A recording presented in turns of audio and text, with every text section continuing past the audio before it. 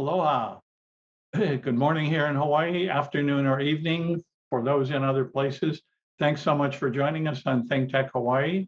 And remember, this is that time of the year where ThinkTech looks for help, support, donations so that we can keep doing these difficult conversations to make good trouble.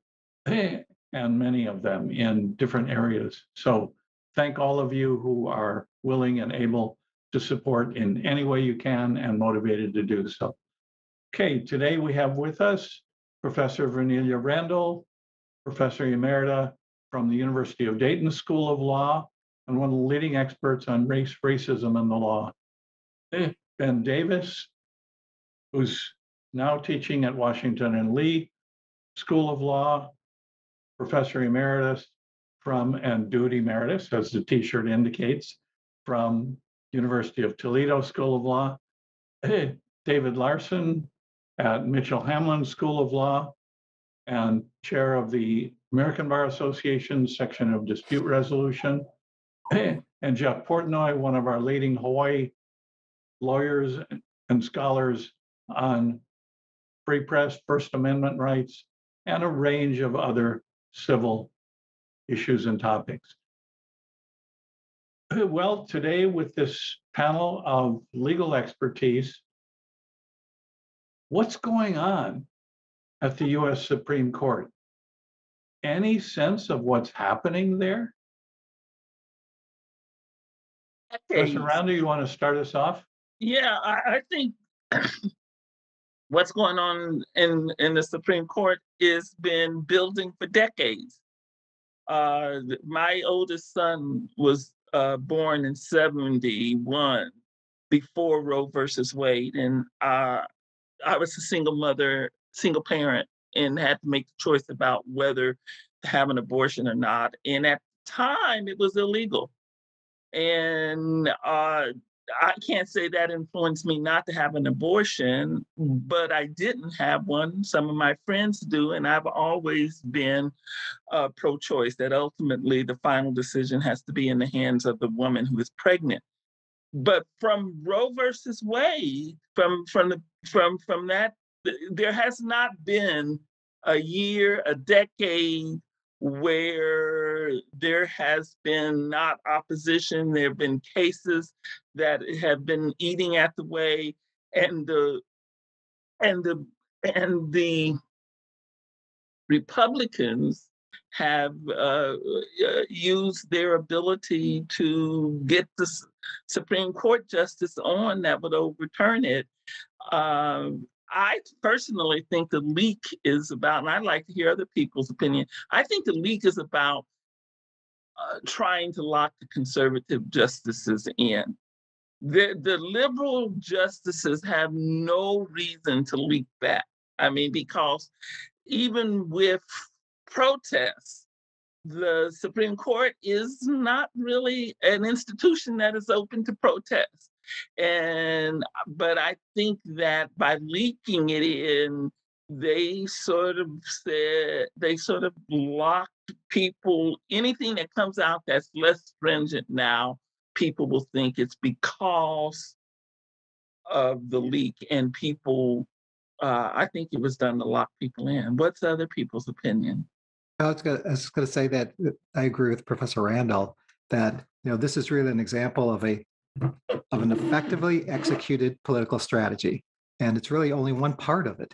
One part of it was to get people on the Supreme Court that would embrace and enforce very conservative views, and shouldn't be any surprise that people are voting as we would think they would vote. And this is really in combination with concerted efforts to restrict the vote in lots of jurisdictions. It's an overall strategy that, unfortunately, for people that believe in democracy, it appears to be succeeding. And I think it's really troubling. And at some point, I hope people are energized to realize that they have to get engaged, they have to vote, and they've got to make sure that we have majorities in the power-making institutions. Well, I think people are conflating two issues. The abortion issue, which is now front and center, and going back 50 years, the justification for Roe versus Wade in the first place. And it has been 50 years of constitutional debate as to whether there's a constitutional right to privacy. And Roe versus Wade was just one of several cases that were decided by the court on the basis of a inferred constitutional right to privacy, which does not appear anywhere in the 14th Amendment. And, you know, it's not only Roe versus Wade, but in a marriage, gay rights were all decided in favor of those rights by an implied right of privacy. And what this court, at least in the draft opinion, abortion is really the secondary issue.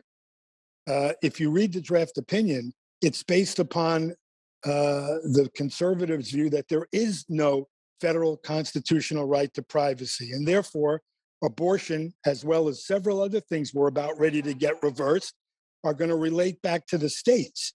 And that's really the issue that I think is being lost. And I understand why, because how emotional abortion rights are. And really, people need to look beyond this, because the next thing to fall is going to be gay rights.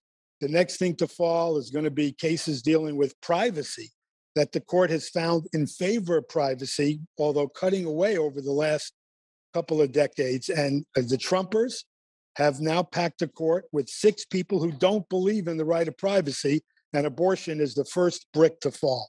I read the opinion to lay the groundwork for turning back all kinds of so-called privacy rights to the states. But it's hard to tell people to look beyond abortion when 50% of the population is going to be directly affected by the abortion. I think that maybe that. Yeah, I agree with you on that point, but I don't know that I can say to people, put privacy above abortion. No, and I want to make myself clear on this. Clearly, abortion is the hot button issue, and rightfully so. And, you know, it's just going to hopefully rely on 16 or 18 states that are going to allow abortions and to encourage people to have abortions. The court is not going to criminalize abortion. But I think when people look beyond abortion, not that it's not the major issue, they need to be even more concerned, more distressed, more scared about individual liberties, because they're going to see them cut left and right over the next 3 to 5 years or longer with this court. And by the way, who might have leaked this? My vote is Clarence Thomas's wife. So if I could just jump in, one of the things that I think is really quite amazing reading this is we go back to this discussion of what's tradition, right? You know, I found it amazing that the traditional arguments go back through the Anglo-Saxon and U.S. history pre the 19th Amendment, you know, in all the period that women didn't have a meaningful participation on the whole, some places exceptions, on the whole in any of the legislative decision making that was done. And then as second part of it was that, well, technically you could argue it goes all the way to 1965 in the Voting Rights Act, when Black women were prior to that disenfranchised from voting. And so, you know, the idea of tradition going back, for me, has been this old canard I've always heard in the anti-abortion movement about, because there's a lot of heavy stuff in that tradition that you can pull on to do absolutely devastating things. The other thing about the quote unquote, not the word abortion not being in the Constitution, you know, I was thinking like, well, you know, those folks in the 18th century and those folks in the 19th century, all those guys, you know, I mean, you know, surprise, you know, they didn't think about it, you know. And of course, I wrote a piece really upset with all of this that I tried to get published somewhere, and they declined to publish it because I guess I'm not doing conventional legal analysis here. But I would just like to say to you that given the fact that women were not participating from 1965 before, essentially all women were not participating in any of that prior common law or other decision making or legislative decision making or constitutional decision making. Everything that he talks about prior to 1965 is suspect. The second thing is that on the divisions that have happened since Roe, anybody else remember what happened after Brown? Anybody else remember the segregated academies? Anybody else remember the civil rights movement and all the division, all that? I mean, if you're going to talk about division being an issue, well, you every time you have a right given to somebody, you're going to have that kind of situation and that kind of a rationalization I find appalling. Finally, I would just like to say is that the bottom line of this, it's about people who are poor. They don't give a damn about people who are poor. Women who are rich will get their abortion. They will get them. The working class women. I don't think it's just women who are rich. Working class women. Working class women won't have access to abortion. That's right. So this is just one more of these oligarchical kind of just get the hell with the poor people. You know, folks, I lived in France for 17 years, all right? I know what healthcare is, all right? Real healthcare when you're a woman. I know. It's amazing, the backwardness that we have. And so with all I've called this the forced pregnancy Alito draft, and I call this sanctimonious barbarity, what you're watching. And I don't care where you stand on it. If you know what real healthcare is, this is just sanctimonious barbarity. Yeah. It's cruel. I heard an interesting observation that most Americans support the right to choose when it's a case of rape, incest, or when my daughter becomes pregnant. Thank you. I mean, that's I think there's a lot of the way it works. A lot of that's truth the way to it that. works. But the poll is deceiving because at least in 26 states, the voting population doesn't support the right to an abortion. That's more than half the states, and by the time it's over, it'll probably be 2/3, 1/3. And I point out the voting population. Right. They have voted in. For their daughters. They have voted in legislators who are passing these very strict anti-abortion laws. So when people say 70% of the people support abortion, it's totally misleading because it's based upon population areas like the East Coast and the West Coast. You have to go state by state. But let me finish one more thought. And again, I want to get away from abortion just for a second because I think that's the hot button issue. What we're looking at now is a total shift in federalism versus states' rights. We're going back to the 50s. Federalism became the dominant decision for federal courts that allowed all of these things to get passed.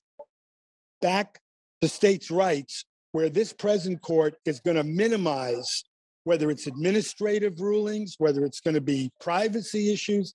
They're going to minimize the right of the federal government to, quote, control our lives, and are going to say, no, these are issues to be decided by the states.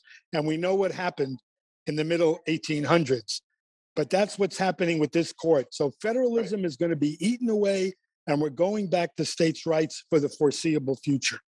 Yeah, But if I could just jump in, just one thing. There's Madison's double security. Let me say this. There's Madison's double security of the rights of the people through separation of powers and federalism. All right, that was his structure. I'm sitting here in Charlottesville, Virginia, having visited his plantation. And the point that always gets missed in this is what if that structure does not protect your rights? I mean, you can play the shell game of federalism or separation of powers, but bottomly, if there's not, the double security does not protect your rights, what do you do? Justice Scalia told me I should go into the streets when I raised it with him. Yeah, And is that what they want? Is that we go into the streets about these things?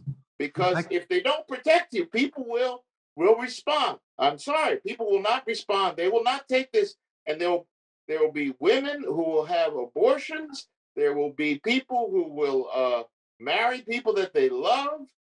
These things will happen, independent of whatever the superstructure tries to lay on them in this game. And they're just going to have to deal with it, because people will not, sorry to say it like that, just bend over, because why? There is that word liberty in the 14th Amendment. That's a word. It's there. It doesn't say life trumps liberty. It says liberty. And that's a pretty ferocious idea for many, many, many people. I'll just say it like that. And by the way, all those people who vote for those laws and all that, they're all great on it until it's their daughter. I'm sorry. Just like all those people were anti-gay until they had a family member who was gay. That's the problem with them, is the idea of having a little more empathy for people beyond just a few people around them. Sorry, I'm sorry. Excuse me. Yeah, I believe, I agree with Jeffrey's alarm with the idea that this is the beginning of a path, and that we really need to be attentive and aware of that a lot of things could begin falling under the same principled approach, whether it's a principle we like or not. It's one that's going to be embraced. But I also agree with what Professor Randall was saying earlier about the importance of recognizing abortion as a separate issue. And I always go back to one quote from Ginsburg, going back to the Ferguson case, that I think sums it up, where she talks about that when you start restricting the ability to choose, it really goes to women's struggle for equality. Yes. And she said that women's ability to realize their full potential is intimately connected to their ability to control their reproductive lives. And I think that's something that we just can't lose sight of. Absolutely. It's central. The studies all show that for Black women, the legalization of abortion resulted in significant educational and employment results. I mean, it was at the same time that the Civil Rights Act of 1964 and other things like that. But I don't, I think, Ben, I think that we have a society that is oppressive, and that turning in the streets is not going to change that oppression.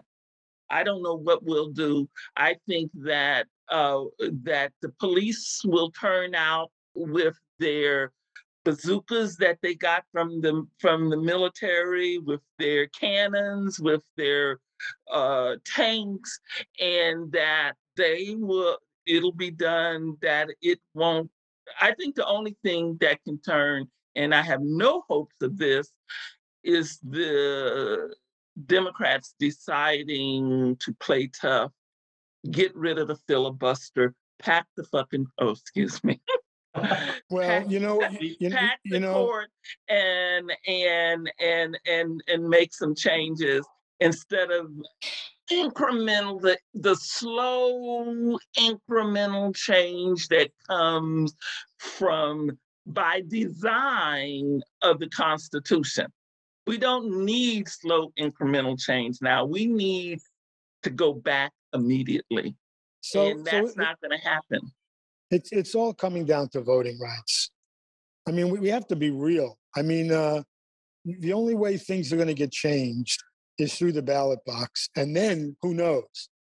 I mean, as I said, 26 states have elected legislators who have found the majority in their individual states to pass restrictive abortion rights, from, the obscene to, something in the middle. And those people were all elected.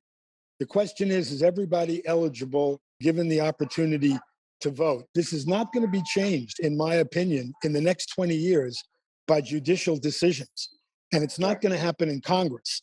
Then it's not going to happen, because the states have gerrymandered The Well- census was corrupted, so that not all Black, Brown, Native, and Indigenous people were counted. So we're underrepresented in the count. The states are gerrymandering the thing to wipe out Black voices that current. Not that it's very much. We're talking about Florida has 1 or 2 Black people, and they are changing so to wipe that out. They're changing the voting so that yes, these states legislature voted it in, but they are in power now, and I don't see how that's going to change in the next 50, 60 years, if at all. Primarily because the Democrats won't fight. Democrats sit back like, I lay this problem at Obama's feet. I lay it at Obama's feet because instead of taking the Congress to court for refusal to have hearings on and protect his presidential right to appoint someone, he tried to play nice. And so now we end up with all of these different people. The Democrats aren't going to change. Nope, I don't. I agree, and I just wanted to say that when these harsher trigger laws go into place, if this does come to being overturned, the people who are going to be prosecuted are going to be Black and brown women. Let us get real. Yeah. That's who's going to be prosecuted, not white women, Black and brown women. Just like, and the system is going to do its same machine that it's always done with regard to that. And you know, Jeff, you went to Selma and you saw and learned that history. And it's like, that gives you just a sense of just how dark this thing truly is going to be. And you know what? There are plenty of people in plenty of states who are fine with that. And there are plenty of people who are not fine with it, okay? I'm going to say that. They think it's outrageous. They think it's wrong. But unfortunately, there are plenty of people who don't care if it's not affecting them. And as long as they can fly their daughter to someplace or go across the border to Canada, they don't care. They Well, really said- don't care. I said earlier, this is part of this was part of an overall strategy. It's being really well implemented. And to what Professor Randall was saying, I think part of the problem is that the Democrats have not been as effective as doing this, is putting in place such a comprehensive strategy to go to each branch of government and to lay out exactly what they need to do to accomplish the goals and then executing it. And for whatever you think, the Republicans have been effective doing it and the Democrats have not. They just haven't laid out that strategy and pushed it and stayed with it. And as a consequence, now we're losing control of all the legislatures. And we're seeing, as what Jeffrey said, majorities embracing restrictive legislation. Well, Don't forget the donors, Citizen United. We can all, where the money's flowing too, you know. we can all express our frustrations. But the question is, how can it be fixed? Frustration is not going to fix it. Going into the street is not going to fix it. It can only be fixed in 2 ways: political, ballot box, or judicial. And there's a the third latter, way. and revolution? Yeah. I knew. I mean, don't take that off the table. People should be serious. If it's not sufficiently, the American society is built on revolution. We should not take that off the table. We saw evidence of revolution on January 6th. Do we really want to see it again? Well, No matter I who's would just doing say it? that, I first am of not all, against people are it. already in the streets, okay? People are already in the streets. But that's not going to, wait. I'm sorry about People this. are already in the streets, and I So think what? on Saturday, they're going to be in the streets all over this country. So what? That doesn't change anything. It either has to change politically or judicially. And my thought is, I like to finish it, is it's not going to happen judicially. with the way the federal courts are set up, both at the district level, the circuit level, and now at the Supreme Court. The only way it's going to change, and I understand, Professor Randall, about your upset view of the Democrats, and I certainly think they've proven to be about as dysfunctional as any body can possibly be. Just look at yesterday when they couldn't even get Manchin to vote on something that had no chance of passing. So yes, they're totally dysfunctional, but politically, it's the only thing that's going to work. And whether it's a constitutional amendment or some kind of a federal statute like the Civil Rights Statute, it needs leadership. And right now, there isn't any. And the Republicans have taken the lead in November. If you think things are bad now, you wait till November 2nd when they take over probably both the House and the Senate, and you'll see how bad things will be. Maybe we'll have a revolution. I don't think it can work politically. I mean, I'm serious. I don't think the Democrats have the political will to do street fighting. No, they're compromisers. They like to they call themselves pulling people together from all sides, and they don't say, wait a minute, there is only one side on this, and we're going to street fight on this. You'd have to show me I don't see that as politically happening. And what I see happening is what's happened for the last 50 years of my life. Get out the vote, get out the vote, get out the vote. And then the Democrats, oh, what can we do? Well, we got Manson, we got Selena, we got Biden. Biden was voted on some limiting abortion rights. So the thing is that's not a solution. I don't know what else can be done. In our last minute, any final words? Jeff? Where can I get, if Professor Randall's correct, where can I get my gun? Well, These days you can get it pretty much anywhere. but one thing I'll say is that We're not encouraging that. If people go to the streets, yes, there will be people killed. Absolutely right. That's one other thing about the United States that seems really always to happen. And when people go to the streets, they get killed. And well, that's the way the system works. The other thing is, my hope is overreach. Just watch how overreach is going to go. Because these folks, the thing about them is that when they got that power thing going, they always go too far.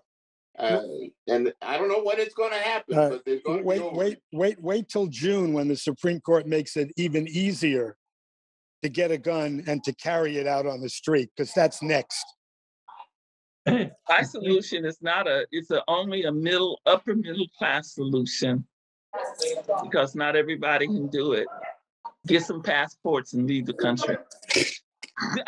You know what? If you got that as an ability to do, seriously, go somewhere else. Thank you all. Another lively, candid discussion. Sorry we only have a half an hour. We could probably keep going on this. Professor Randall, Jeff, David, Ben, thanks so much for joining us.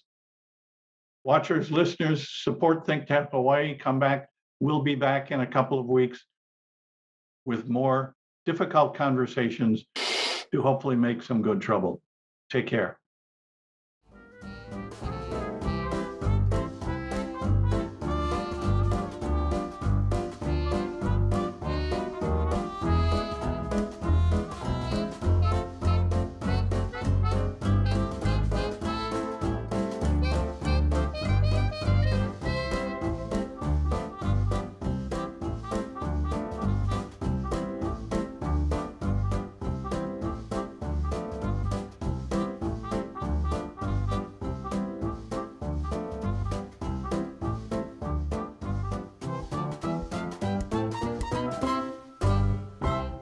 Thank you so much for watching ThinkTech Hawaii. If you like what we do, please like us and click the subscribe button on YouTube and the follow button on Vimeo. You can also follow us on Facebook, Instagram, Twitter, and LinkedIn, and donate to us at thinktechhawaii.com. Mahalo.